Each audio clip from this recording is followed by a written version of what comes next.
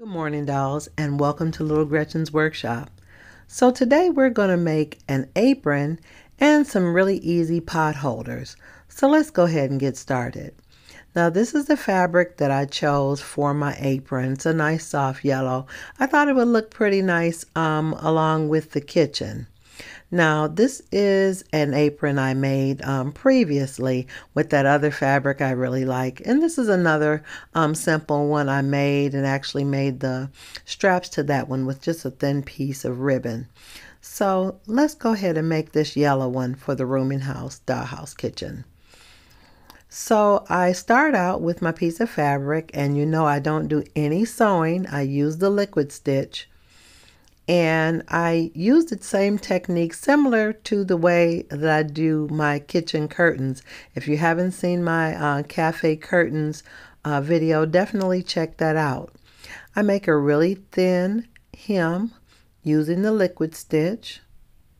And this is for the skirt part of the apron. Now you're going to need to kind of do your own simple measurement.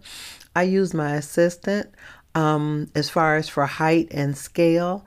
So I'm hemming the bottom, the skirt part, and I'm going to hem the two sides. The top part that goes around the waist, I actually won't hem it because it will be in the waistband of the apron.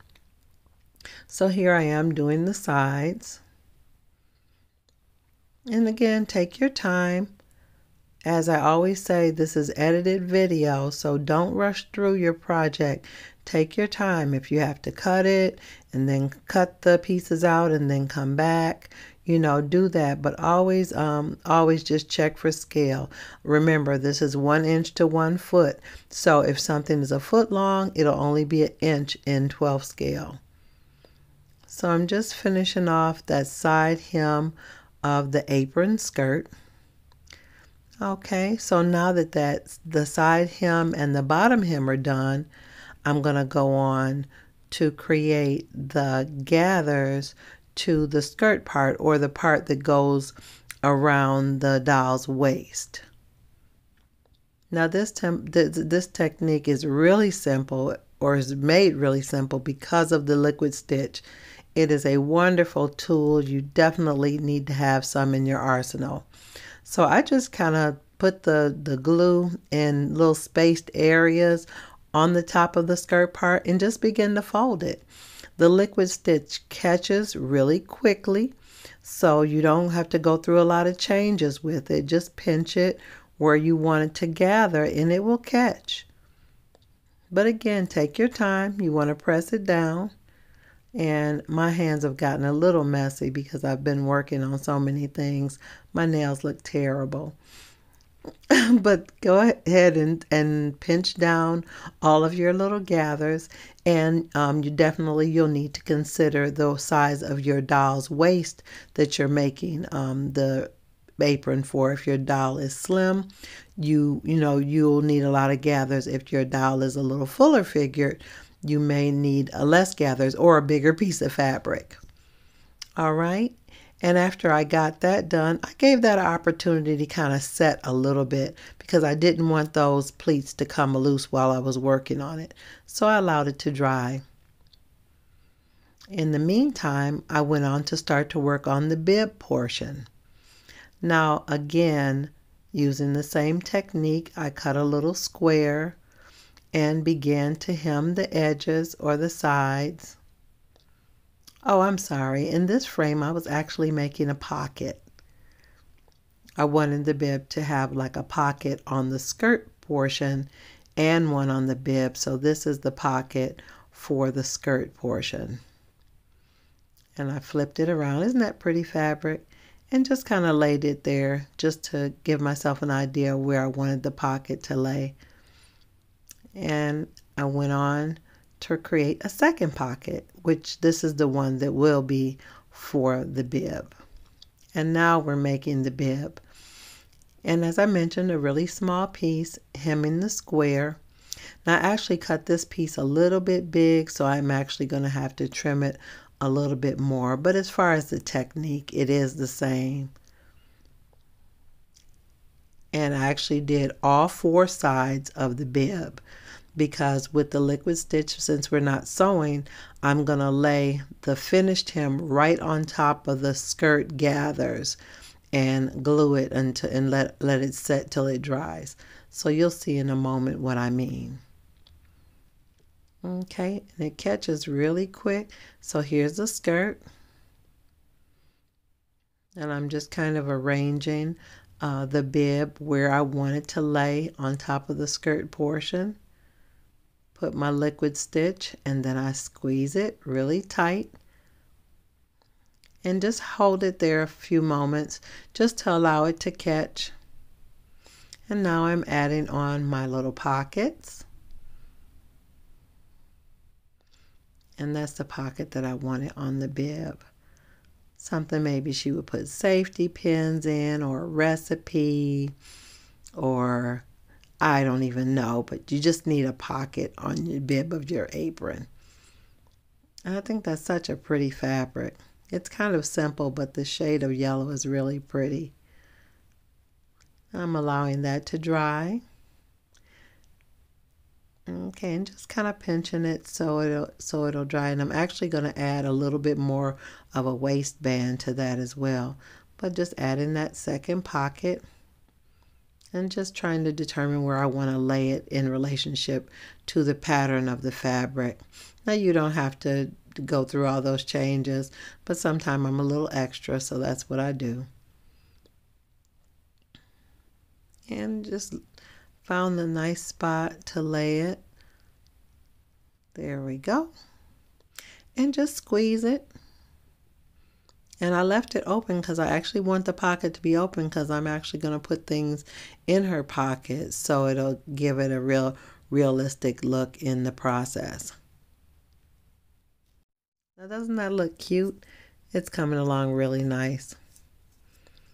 Okay, so I took a thin piece. Now I have to make the part that goes around her neck. Now this part is very simple, and actually it's going to be the same technique for the ties. You're going to make a thin piece. You're going to hem it, fold it in, and then you're going to, after you smooth it, you're going to fold it in again. Now this portion of making the apron is a little tedious, so just definitely give yourself some time. And it's best if your hands are a little bit cleaner than mine. I do have quite a bit of glue on there. That's why it's important to keep you some type of handy wipes or baby wipes or something nearby to remove the glue from your hands. But the glue was dry, so it wasn't messing up my fabric. Okay, so I turn the apron over and find the spot on the bib where I want it to sit. Put my glue and then squeeze it. Then I loop it around to the other side. And you have to hold it and manipulate it a little bit. And so I guess I want you to see how I sometimes have to kind of fiddle with it a little bit. So if you have times where you may struggle with it, you won't think you did anything wrong. It's just a part of the process. You'll have to work with it because, again, I didn't do any measuring. So after I realized exactly where I needed it to be, I trimmed off the extra and I laid it down and just held it. And see, I left the loop big enough so it'll fit over my doll's head. I don't have ties to put around her neck because to me that's just too bulky. So I just make it just big enough to get over her head and over her hair. And just mash it down with my pointy tool just to make sure that the glue saturates. And there we have the basics of an apron. Now all he has to have to do is add on the ties. Now I did add a little waistband, but a project like this, you can add lace, you can add buttons, You know, you could even make your skirt go all the way around instead of just in the front. So use your own imagination to create an apron that you like. I just want to show you the basic pieces that you would need and the basic construction of the apron so you'll know what you need to do to create the type you want to make. And these are the ties. I really like that fabric. And you see how thin I made the strip for the ties. It was a lot thinner than the part that I went around the neck. And you actually could have put the part around the neck to be thinner, but I make sure I make the ties really, really thin because I don't want it to be difficult to tie them. In place of making the ties with the actual fabric, you definitely could have used ribbon. You could even use a piece of burlap thread like I use so many times in so many projects. So let your imagination lead you. And I just pressed it in and held it so that the glue would saturate. And so that kind of gives you a glimpse of how it looks. Now let's go ahead and make those quick pot holders. Now those two were some I previously made, but I'm going to make these right here so you can see. And I had some leftover toile fabric, and I decided, I thought it was a really nice weight for some dollhouse pot holders. I definitely don't want my dolls to burn their hands while they're cooking those greens and cabbage. So I wanted to make them something to keep their hands safe. So this is just a very simple process. Again, no sewing involved at all. I cut the two squares. I have a piece of burlap thread. And basically what I do is sandwich the burlap thread in between the two squares with glue. And I kind of put the burlap thread kind of toward the corner and created a loop. Now you can make your loop as big or as small as you want it to be. But that's all I do. I embed it in the glue and then add the other square.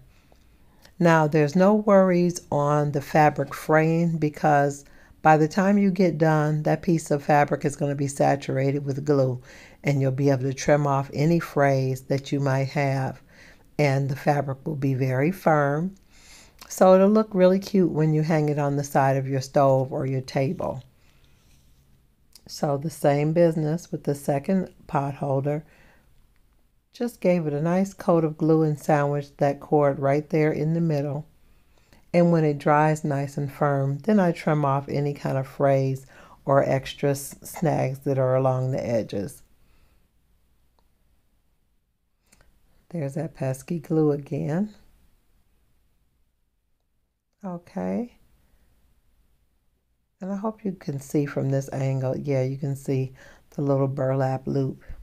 And just like that, you have two pot holders. And you make as many as you need. Now, I did make extra because I have drawers to fill. I want some laying on the table. I want some on the counter. You know, I want the kitchen to look busy. I also, this is extra footage. I actually made a couple just hand towels because, hey, you got a whole kitchen to run. So you're going to need towels as well to dry the dishes or to wipe your hands off. And you know, these towels wouldn't have matched. So I made it out of different types of fabric. So when you see it in the stack, it'll just be a stack of different cloths and towels. And I made a third one. So it's really easy to make little accessories for your dollhouse cabinets and drawers and things like that. So I just wanted to show you a couple techniques. Now, after looking at my towels and my pot holders and my beautiful apron, I really wanted to make this apron so it would hang on the door of the rooming house dollhouse kitchen. But that yellow apron was just too pretty to just hang on a door. Now, I had made the two that I made previously that I showed you, and I started to think I actually would like to give that yellow one to my assistant. So what I'm going to do is use the more plain apron and use the plain apron to put on the door and let my assistant have that pretty yellow apron. So this is the door, and I applied the hook. And so I just kind of hung it on its own, but it didn't look drapey enough. So I pulled out my glue and water solution. Now this is the glue and water solution I used when I did my curtains. And you basically would use, I would say, 3 parts water, 1 part glue, because you don't want the glue to be clumpy. And then I began to pinch the wrinkles into it. And because I wanted the wrinkles to stay, I just wrapped a piece of wire around it to just encourage the wrinkles to stay in it and allowed it to dry. Now here I am with our apron, our pot holders, the 3 cloths I made, or cloths or towels for our kitchen. I sure have enjoyed making this video for you dolls today. If you've enjoyed it, let me know in the comments. Also, like, share, and subscribe, and hit the notification bell so you'll know when I'm uploading new video here to Little Gretchen's Workshop. There's my assistant. She's so sweet. She really likes her apron. She's always so helpful, helping me keep everything in scale.